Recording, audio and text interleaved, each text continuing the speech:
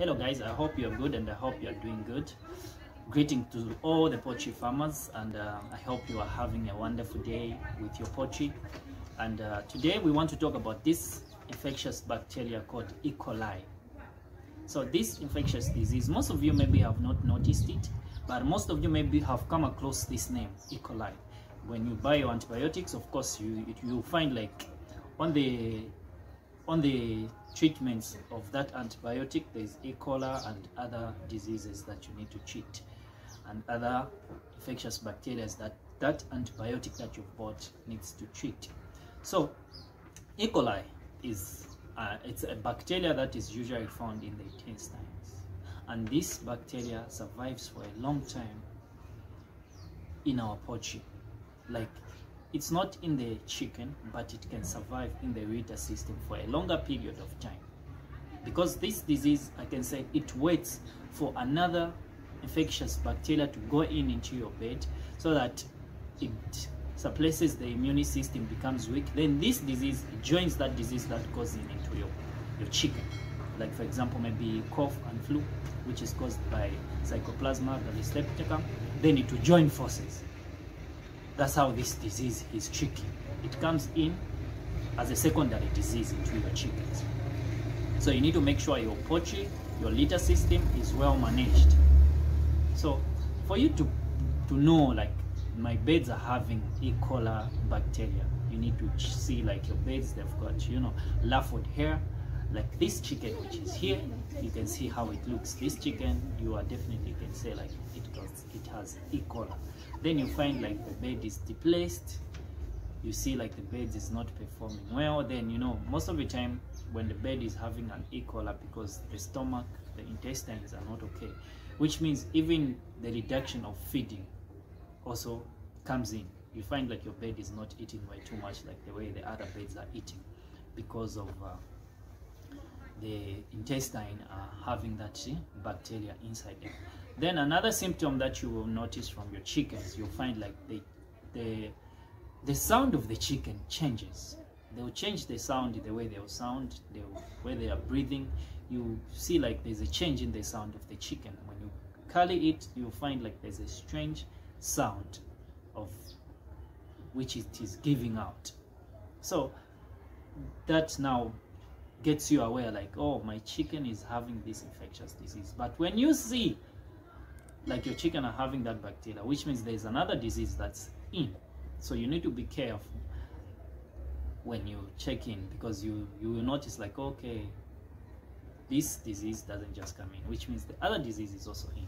So this is where now it comes to a point whereby you buy the medication which treats E. coli, and also maybe the disease which will treat CRD, which is respiratory infection, so which is cough and flu. So like these have joined forces, so which means you need to make sure when buying your medication, you buy the one which can treat E. coli and the one that will treat this other disease that is in the chicken, because this one doesn't just come in on its own. Then the way you can prevent this disease from coming into your chicks, we've mentioned about litter system. Your litter system needs to be well managed to make sure this disease doesn't come in your poultry. Then the second thing, you don't have to overcrowd your beds.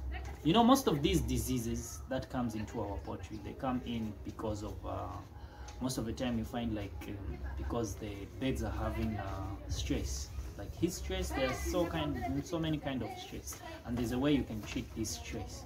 You make sure your beds are having multivitamins, minerals that can help these beds from not getting stressed. So again, when the temperature regulations in your poultry room is not well, of course they will raise up some stress from your beds, which is heat stress, which also can trigger that disease from coming in, and can trigger also other diseases from coming in, because most of the diseases are usually triggered by stress from the chickens. So another thing is, of course, you need to have feed, good quality feed that will supply all the minerals, nutrients, proteins, fat, fiber that will need to support the bed growth without stressing. Then the other thing is, like I've mentioned, this is just a secondary disease. It just comes in, it joins forces with other diseases. So when picking up your antibiotics, you need to make sure when you are treating E. coli, you choose antibiotics which contains this kind of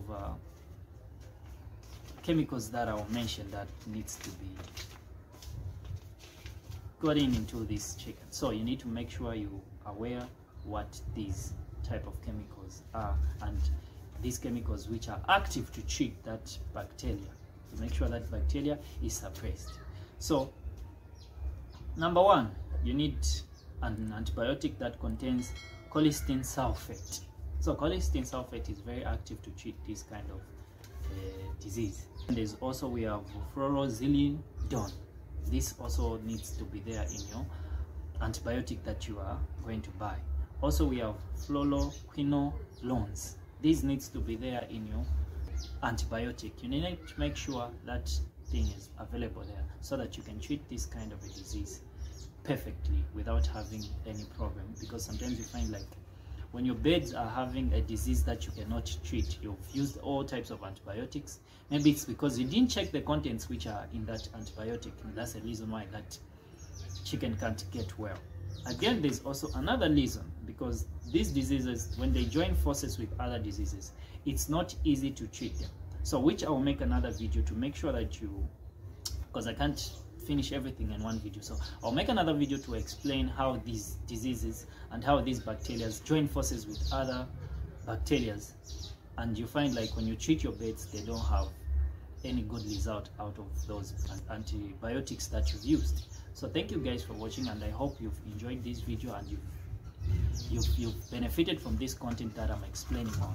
Thank you guys, and make sure you subscribe so that you don't miss any content that we put on this channel, because on this channel all the contents that we put on our videos, they are very important to your poultry farming business, to make sure that you survive and to make sure that you don't get frustrated when doing business. Thank you guys for watching.